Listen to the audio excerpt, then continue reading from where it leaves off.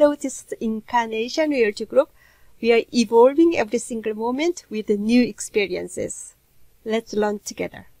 Woohoo! Continue to celebrating 152 subscriptions. In this video, we invite one of my best investment friends who love camping, Diana. Born in Canada. Both my parents are from Yugoslavia, or now the former Yugoslavia, and they met in Canada. They both came in the 50s, and Steve's Canadian for many generations. For all intents and purposes, we're Canadian. I'm Diana Spremo, and together with my husband, Steve Lytle, we are real estate investors. We live in Oakville, Ontario. We own one in Hamilton, one in Brantford, and one in London, and we pre-con condo in Toronto. And we also do some passive investing, companies like Greybrook and ProFunds, and some private lending.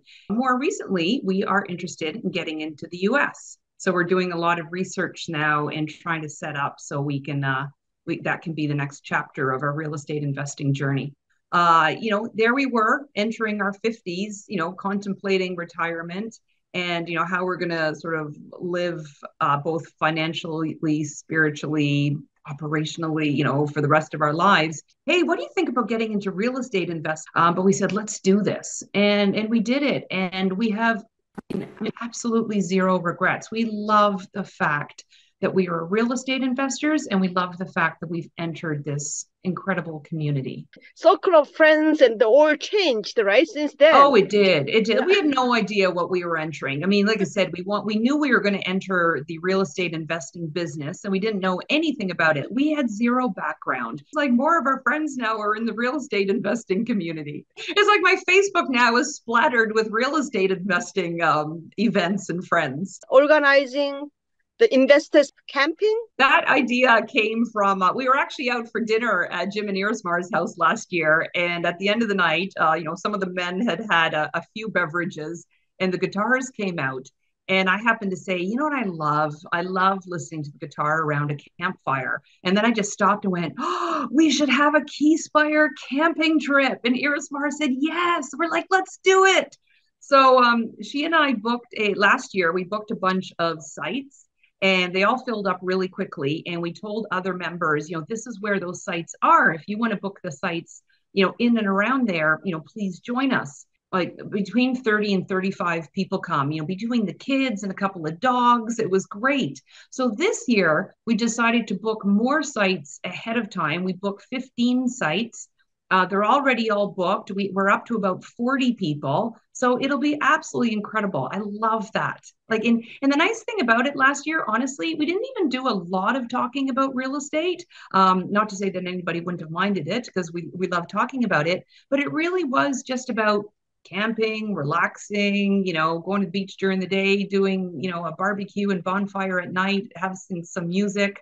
Otto was teaching us how to dance. It was wonderful. So tell us about your trailer business. Yeah. So I know we love our trailer experience. I kind of love the trailer lifestyle. Admittedly, neither of us grew up owning or being in a trailer, but we just liked it. We've always been campers.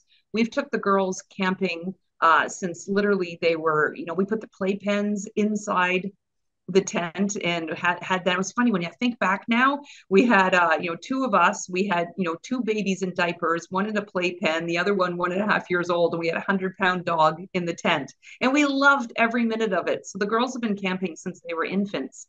So, but we've always talked about maybe having a trailer. We also thought, for business purposes, the trailer would be great because this way, like I'm in the GTA, and this way, rather than having to buy a $1.5 million asset and make possibly, only a couple of $100 a month cash flow, we could buy a $50,000 asset and make the same, if not possibly even more cash flow. So we said, this is fantastic. So we went out and bought a new trailer. And then, so we actually did buy it more for business purposes, but the nice thing is we get to use it ourselves. So I know, we made a post and a lot of people said, that's great idea. And it is, I say thank you to everybody, but a lot of people have asked us how it's been. And I will be completely honest. We love the trailer. What it has taken is time. We do deliver it. So somebody will say, I'm going to a provincial campground and I'm at site 100. And so we'll take it up to them. We'll spend about an hour showing them how to use it, and we'll leave them alone. And then a few days later, we'll go up and pick it up, hook it up, and bring it home.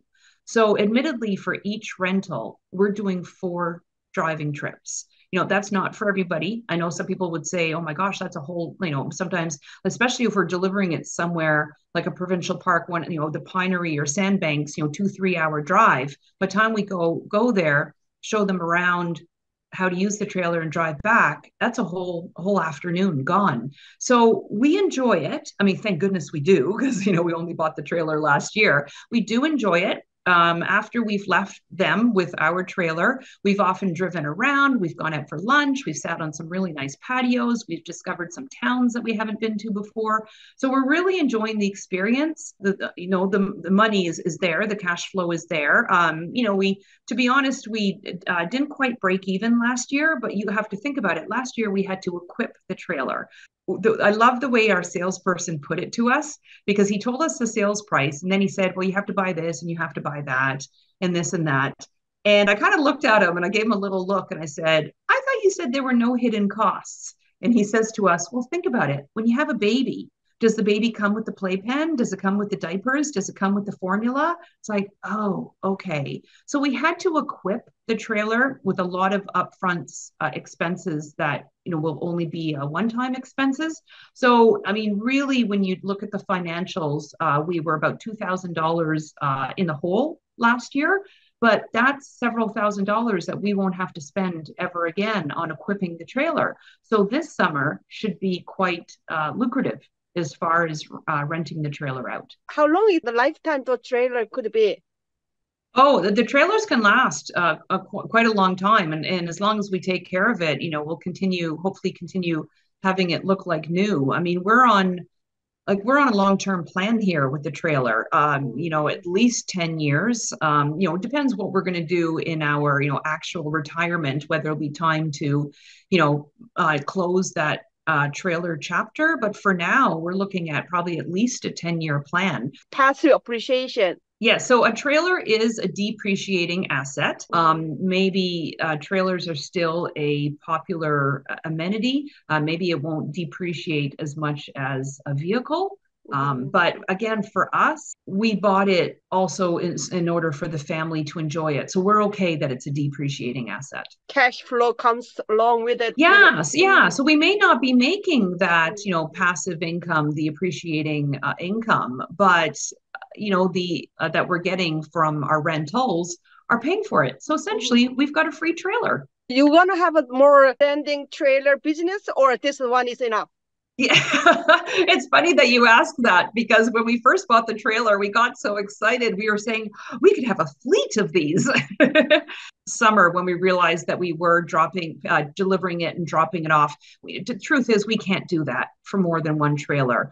Steve can't be spending all his weekends and much of his weekday, delivering and going back and picking up the trailer and then going back again a few days later. Like, he can't do that. So there was the thought of maybe buying a RV, like a trailer with a motor. I don't know if everybody knows, but the ratio of price, generally speaking, is about 1 to 4.